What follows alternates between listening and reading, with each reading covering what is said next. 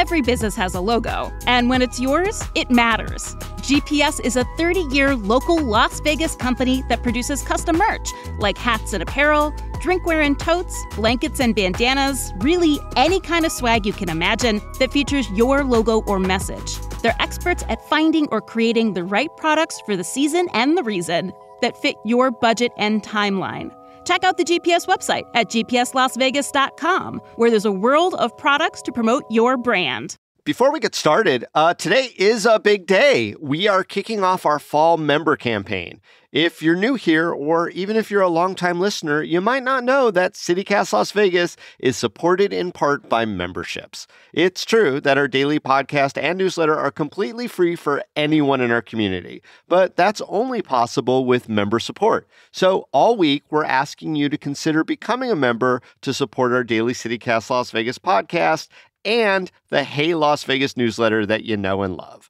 If we've ever helped you understand a local issue, hosted a guest you loved hearing from, or introduced you to the best of what's happening around town, even a good food wreck, now's the time to show your support. You know, CityCast loves talking about news stories, especially the ones that don't add up. Like when Brightline West High-Speed Rail did their groundbreaking earlier this year, we had some questions. So we reached out to the company, also some state and federal officials to get more specifics. And yeah, we were right. The groundbreaking was probably a little premature. More importantly, we got a call from Brightline itself, who we'd been trying to reach, to let us know they respected our reporting and gave us a commitment to keep us in the loop, even as we asked the harder questions. Joining our membership community is indeed the best way to support this daily podcast. And here's something extra. Anyone who signs up during our fall campaign will receive an exclusive CityCast Las Vegas tote bag. I've seen them. They look great. It's the perfect way to show your support for local journalism while sporting some great swag around town. With your small monthly contribution, we'll get to stick around for years to come. Plus, you'll get access to our podcast ad-free. Just visit membership.citycast.fm to become a member today. That's membership.citycast.fm. The election for mayor of Las Vegas, it's arguably the most high-profile down-ballot race coming up next month. And we've been hearing a lot from the two candidates, Shelley Berkley and Victoria Seaman. Now, not a debate, a forum, or a town hall goes by without someone asking at least one question about homelessness, but it's usually just the one question. Today on CityCast Las Vegas, we hyper-focus on this extremely important issue to our community with a series of questions for the mayoral candidates about their policies, specific challenges, and what they will prioritize as homelessness grows in our community, along with the public demand for these answers. Originally, this was scheduled for both candidates to be in a room together with us, and unfortunately, scheduling prevented that. So each did a remote interview, we flipped a coin, and we're going to hear from Shelley Berkley first. But make sure to tune in tomorrow for our interview with her opponent, Victoria Seaman, to see how her answers on homelessness compare. It's Monday, October 21st. I'm David Figler, and here's what Las Vegas is talking about.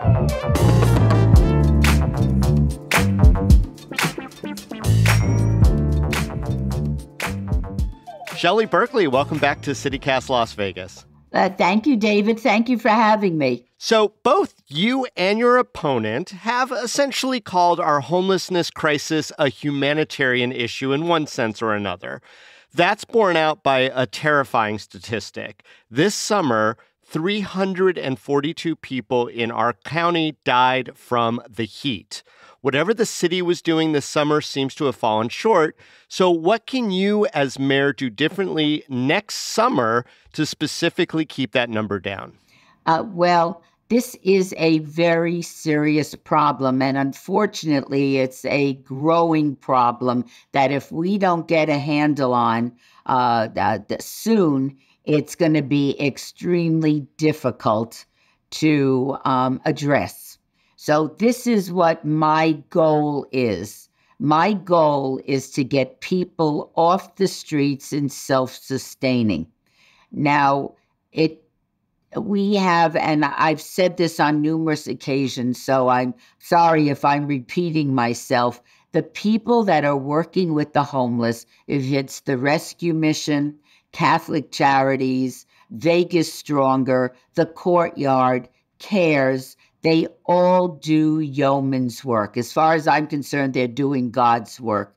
But it's not working because the problem is growing. So whatever wonderful work they're doing is obviously not enough to help solve the problem. Now, I'm not foolish enough to think that we can get everybody off the streets, but I do not believe the streets is a place for human beings to be. I don't want to criminalize homelessness. Heavens knows they have enough challenges without adding to it. However, if we don't, I think it is insane to have people living on the streets. And as you said when you started our discussion, it is a humanitarian crisis. Human beings should not be living on the streets. I don't care if it's hot. I don't care if it's 118 degrees. They don't belong there. It's also a problem for businesses. And I'm talking about walk up and down Main Street or Commerce Street. Businesses, these are mom and pops. Many of them have their entire life savings tied up in this business, and their customers can't get in because the homeless are living on the sidewalks. That's not acceptable to the businesses. And then finally, the larger businesses, I've heard nightmare scenarios from some of the hotel owners in downtown Las Vegas about their challenges of dealing with the homeless. But Shelley, that 342 number of people who died this summer because of the heat is unprecedented. You've lived here forever. I have too. I've never heard a number that high. Specifically on this issue, the people dying of the heat exposure, do you have any specific plan to mitigate that number to bring it down? Well, look. The problem you have, David, you're asking for a simple solution to a very, very complex issue.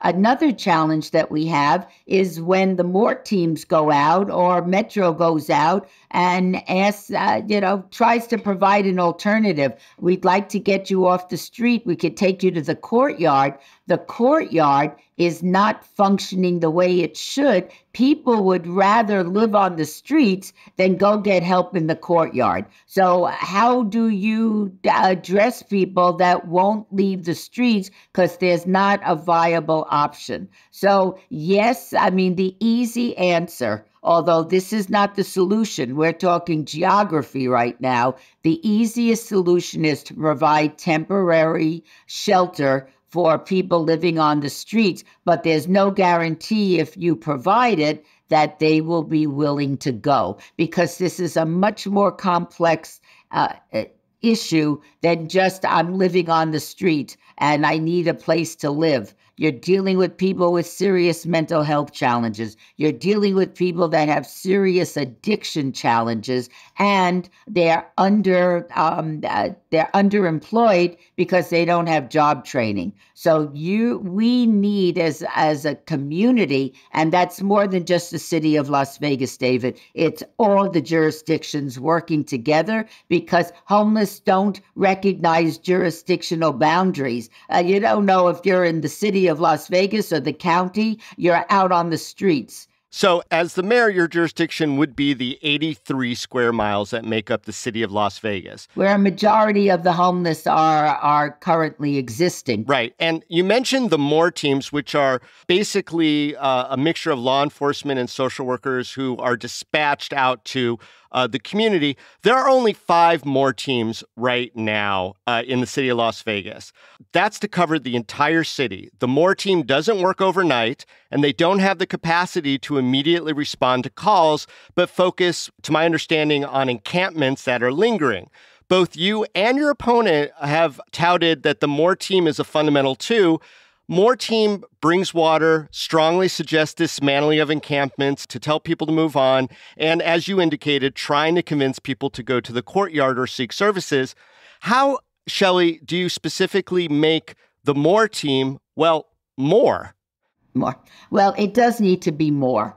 I'm dissatisfied with the way this is working. So what do you do? As you know, the legislature appropriated $100 million in the last session with the understanding that the resort corridor was going to be matching that. So you have $200 million.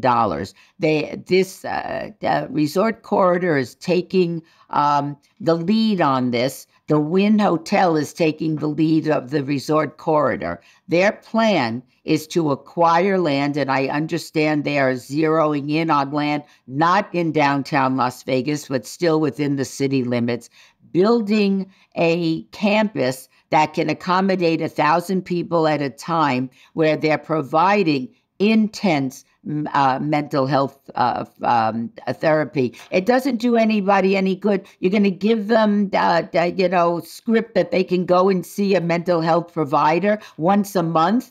That's not what is going to help these people. In addition to that, it will have mental health therapy, addiction therapy, job training, and because the resort corridor is heading this up, they have a job when it's over. Then, when they are able to care for themselves, provide housing, and then monitor these people. You can't let them go. Just, all right, you've got your training, you're clean now, goodbye. No, they have to be monitored. This is a full service thing. I also have a friend that just signed a lease on the land across the street from the VA hospital that's, as you know, it's my proudest accomplishment in Congress, building that VA hospital, but 800-bed facility for homeless veterans that by and large provides the same type of PTSD therapy, which of course is a major problem with veterans, addiction therapy, job training. The building trades are desperate for good quality workers. The gaming industry or the resort industry, desperate for good service job people. We can do this thing if we all work together and get it solved. But it's not a Band-Aid. And I think the question you're asking me, the obvious answer is provide facilities where when it's very, very hot, people can go into a temporary shelter. That's not the solution to our homeless problem. That's getting people off the street so that they don't die from the heat. And I'll tell you something else, and I know you're anxious to say something, but one of my big A-frame signs on West Sahara Tenaya, pretty good neighborhood. I drive by, I see this activity under my sign. It became very obvious somebody's living under the sign. It's 118 degrees. Now tell me where that is humane to leave somebody living under that sign. We have to do better than that, and we must, and we will.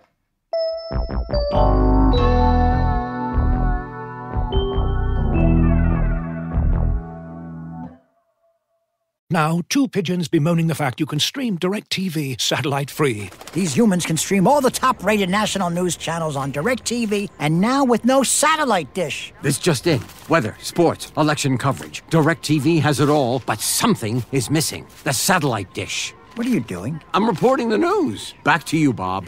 Here's some news. You're a buffoon. Stream the top-rated national news channels. No satellite dish. Visit DirecTV.com. Internet required. Top-rated news based on 2023 Nielsen ratings. Ryan Reynolds here for, I guess, my 100th Mint commercial. No, don't. I mean, honestly, when I started this, I thought I only have to do like 4 of these. I mean, it's unlimited premium wireless for $15 a month. How are there still people paying 2 or 3 times that much? I'm sorry, I shouldn't be victim blaming here. Give it a try at mintmobile.com/save. Whenever you're ready. $45 upfront payment equivalent to $15 per month. New customers on first 3-month plan only. Taxes and fees extra. Speed slower above 40 gigabytes. See details.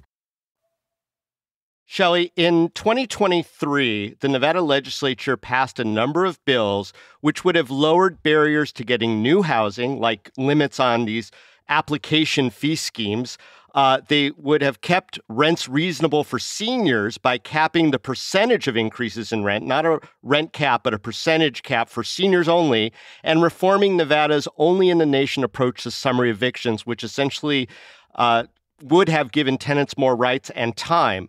Governor Lombardo vetoed all those bills, and it's undeniable that many people experiencing homelessness for the first time would not have lost the ability to be housed if those laws had been passed. First, do you agree with Governor Lombardo's vetoes of these specific access to housing bills? I want to say this, and I'm not being evasive. I need to do a deeper dive and see about this legislation. The legislature will have an opportunity. As you know, I served in the legislature many years ago. Those are the first pieces of legislation the legislature will take up. They have an opportunity to override the governor's veto.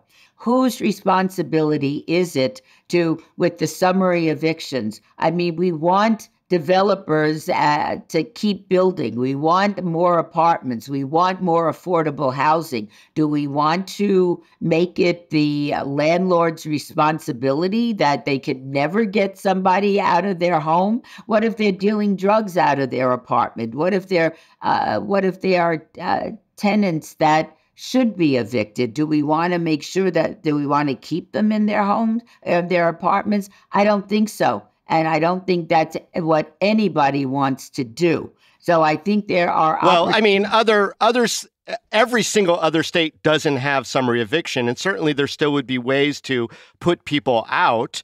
But it just makes it so convenient for the landlords, and the tenants are the ones who are suffering. These are the people who are landing on the streets. Look, there's a lot of reasons that you're on the streets, and I don't want to make it sound, and I think a bit of what we've talked about makes it sound that everybody on the streets is the same. No, we have people on the streets that they're working, and they just can't afford the rent. Shelley, we heard a lot of testimony at that legislature from people who say that they are just spending hundreds and hundreds and hundreds of dollars that they don't have for applications just to get into an apartment, and that the landlords aren't even seriously considering their applications. They're taking multiple applications from different people. So that's the bill. That's one of the bills that Governor Lombardo vetoed.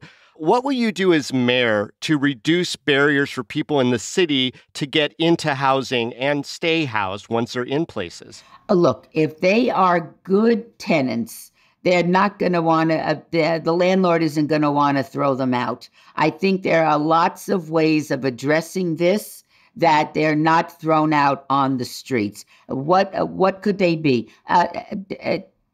Providing or making these people that are applying for apartments pay an excessive fee is outrageous to me. Jacking up the cost of rent beyond what is palpable and affordable is unacceptable to me. So if the legislature overrides the vetoes, and then my job as mayor of Las Vegas is to ensure that the state law is implemented in the city. But until that happens, there isn't very much that the city council can do. But I like look, we have a serious supply and demand issue. And we need to make sure that we have enough supply to meet the demand. So what does that mean? The city recently passed an ordinance that was promoted by Brian Knutson. It increased the density requirements. It lowered the parking regulations so that you don't need that many parking spots. Now that's great for downtown Las Vegas. If you're living in downtown Las Vegas and they're increasing the density and lowering the number of parking spaces, that's a good thing. Now, in addition to that, they streamlined the permitting process for developers that are building affordable housing. I think that's a very good start. We spoke with a person, a longtime Las Vegan, someone who was basically born and raised here, who experienced homelessness this year.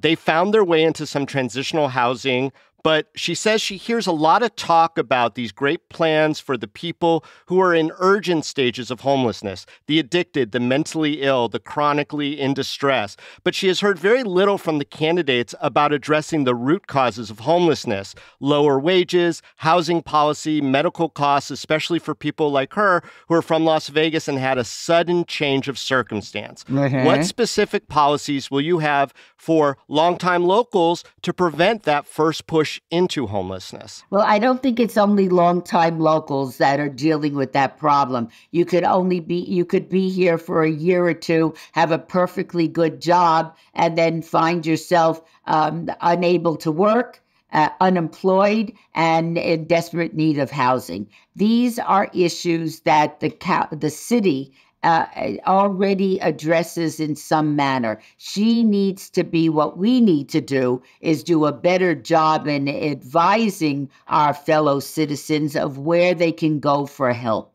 And there are certain agencies and social agencies that do, in fact, deal with issues of immediate need that aren't involved, that don't have opioid problems, that don't have mental health issues. They've just fallen on bad times. And one of the things, and why I supported the Affordable Care Act when I was in Congress, is that so many people that all of a sudden found themselves in dire circumstances, having to declare a bankruptcy because they've spent all of their life savings because they had a medical problem. And everything they'd saved for, everything they'd done for decades, disappeared during their medical episodes. And so there are various programs that are available now to people that are facing those challenges,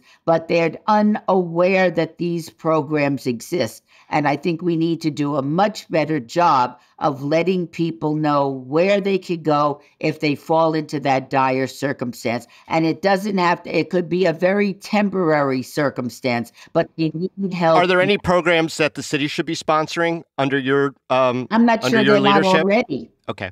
I think there are programs that are available. And again, I am not the mayor yet, David.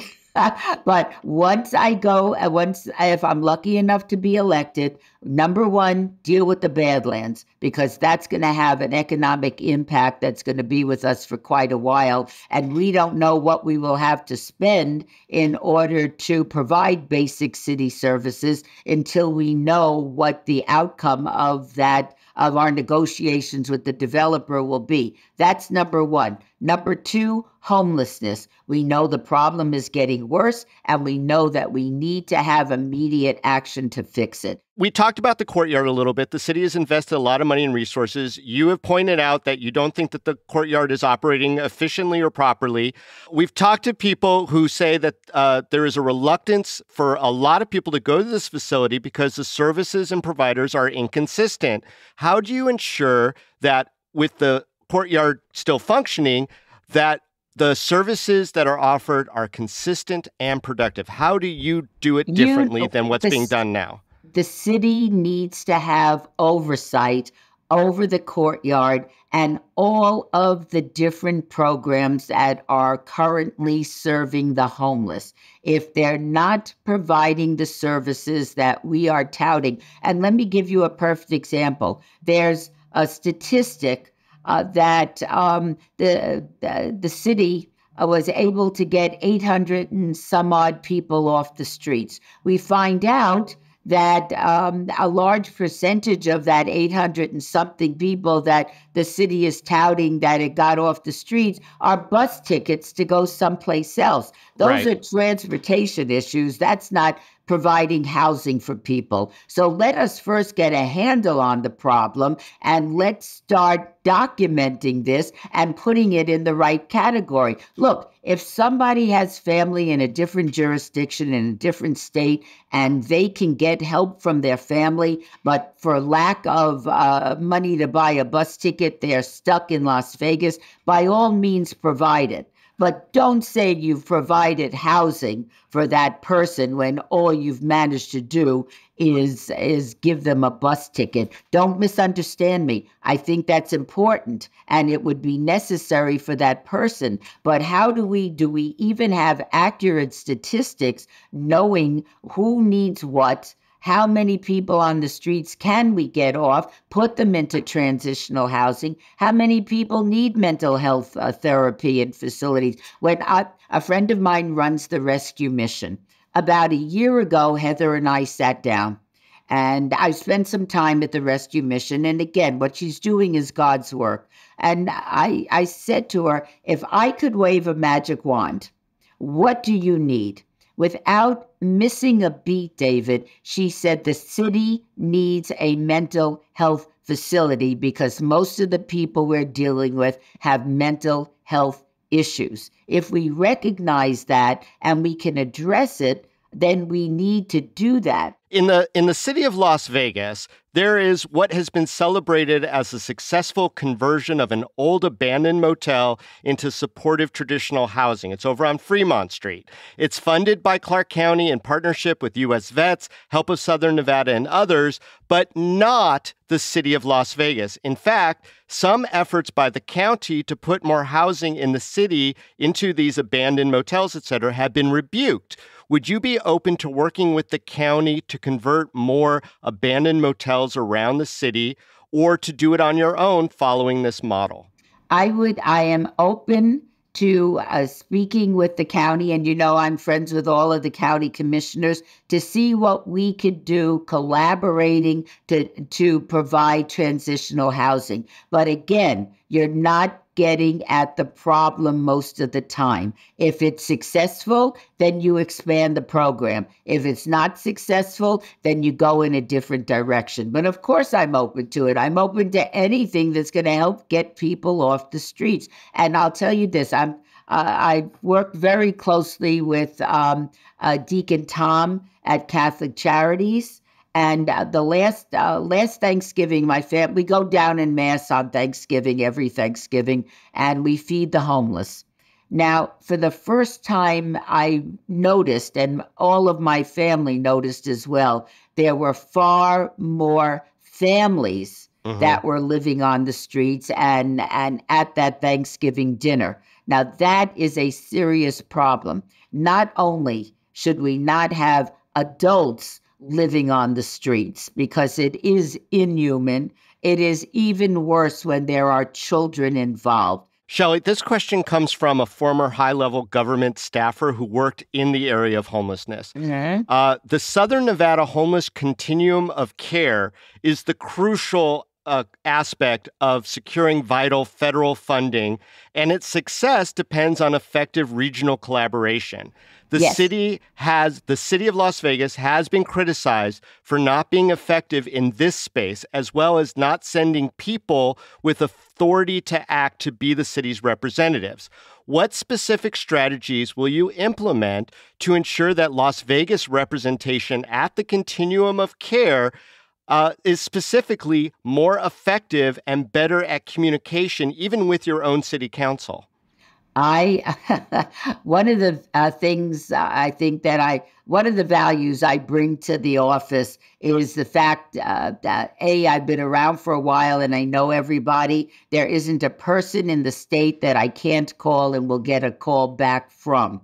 I think it's extremely important that all the jurisdictions work together. And if I have to be at the meeting myself in order to make this happen, I have no problem being there. I think homelessness is that much of an issue that the mayor needs to be directly involved. Las Vegas isn't alone in its rising population of people who are on the streets and unhoused. That is correct. What have you found is working in other cities that Las Vegas has not tried yet? I think, I don't know what they're doing in other cities. I just know what we're doing here.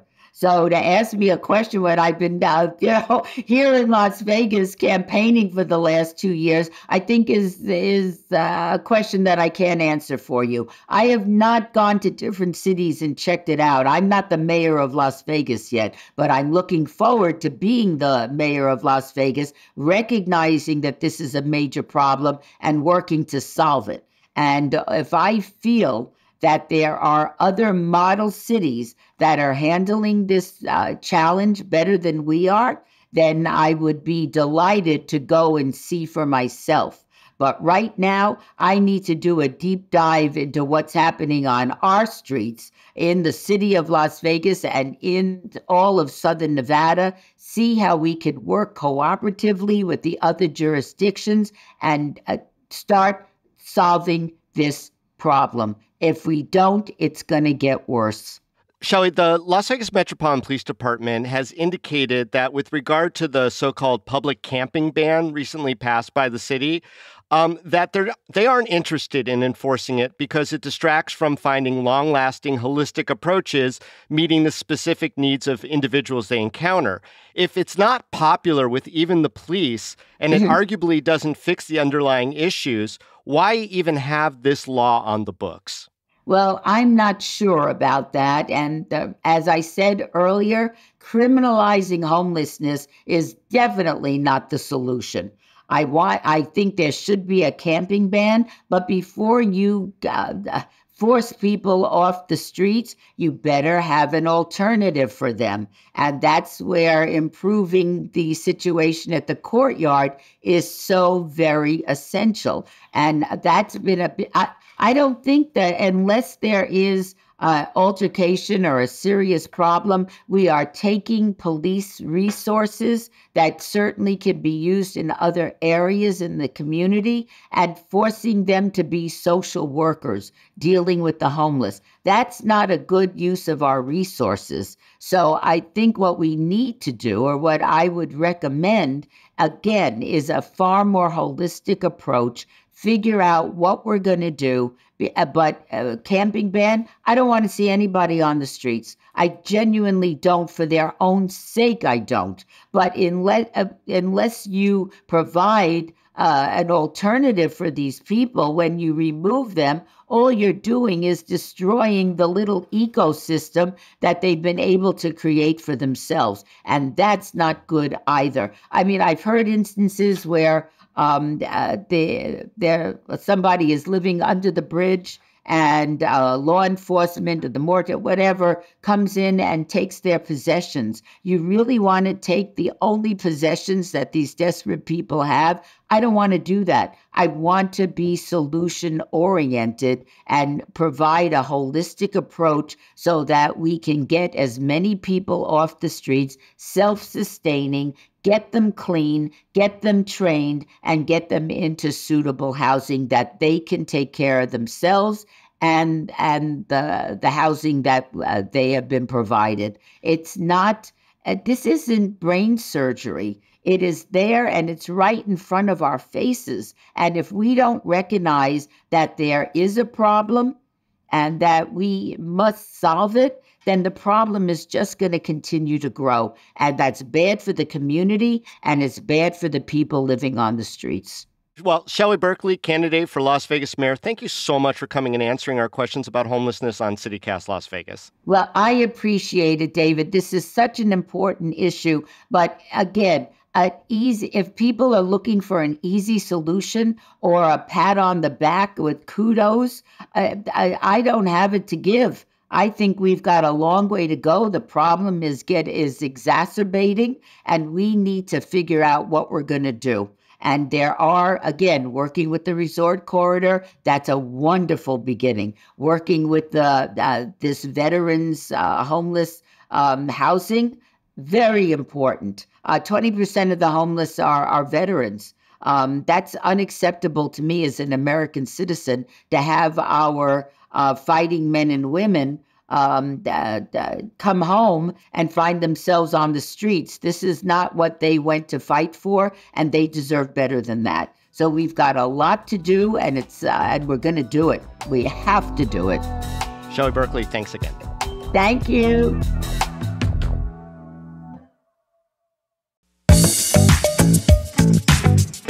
And a quick reminder that our fall campaign is underway. Become a CityCast Las Vegas member, and not only will you get all the good feels and the great perks, but if you join during the campaign, you'll also get that exclusive CityCast Las Vegas tote bag. Just head to membership.citycast.fm right now to join. If you're already a member, we really do thank you. We couldn't do this without you.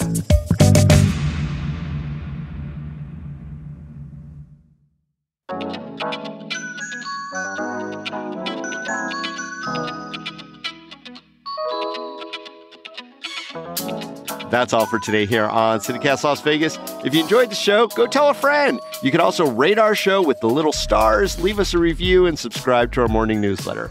We'll be back tomorrow morning with candidate Victoria Seaman talking about homelessness. Till then, stay lucky.